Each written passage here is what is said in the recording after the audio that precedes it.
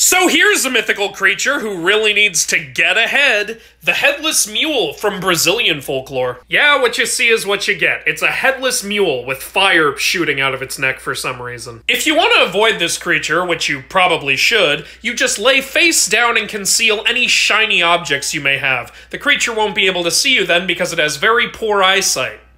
Gee, I wonder why. Despite having no head, this thing neighs very loudly and moans in the voice of a crying woman. The reason for this being, this creature actually used to be a woman, but she was cursed to roam the earth in this form as a punishment for her sins. Boy, what a creative way to punish someone. However, there is a way to undo this curse. If you can get close enough to this creature and remove its bridle, it will turn back into a woman and then marry you. Really? So guys, if you're having bad luck with women, just go to Brazil and seek out a headless mule.